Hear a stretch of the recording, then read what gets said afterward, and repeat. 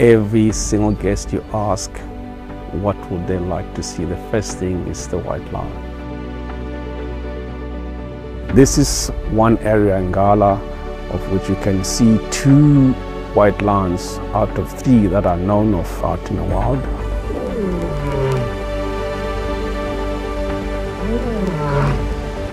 Where the lodge is situated, it's a small piece of land known as Dyke Khoza. This is the area where the white lions were born from, and there is a property that's about 2 kilometers east from our lodge that used to belong to Kruger National Park. He's the guy who did the research and wrote the book called The White Lions of Timbavati. Most of the lions in the reserve, they have the genes of the white lions. This is not albinos like people would think. These are recessive genes. It has to be both male and female that have the genes to have these white lions that we're seeing now being born.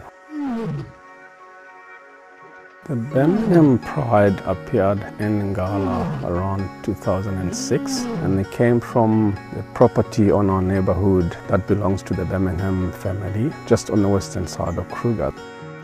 Since then, they established that territory in Ngala Reserve.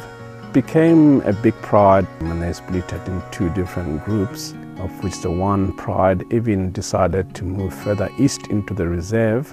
One male, he bred with some of the lionesses there, and then 3 years ago, one lioness had 4 cubs. One was a white lion, and that was very exciting for all the guys in the reserve. After so many years, people thinking no longer white lions out in the wild.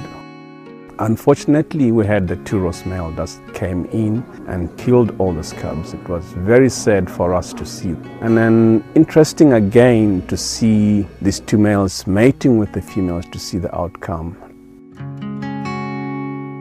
The ross males come from the north, and that's where exactly the Mashatan Pride were. And the Mashatan Pride is the original pride where the white lions were born from, so most of the lions have the same bloodline. Lucky enough, one of the males happened to have the genes of the white lions. They were born in the Timbavati dry river from different females. The young male was born before, he's maybe 3 or 4 months older. One day we were sitting in the riverbed hoping that the mother of the male one will bring them to play in the sand, and all of a sudden we picked up the sound on one of the bushes on the opposite side. The lioness crossing the river and moving the cubs from one side to another. In her mouth it happened to be that white lion cub, the second one, which was incredible. I watched them when they were still young.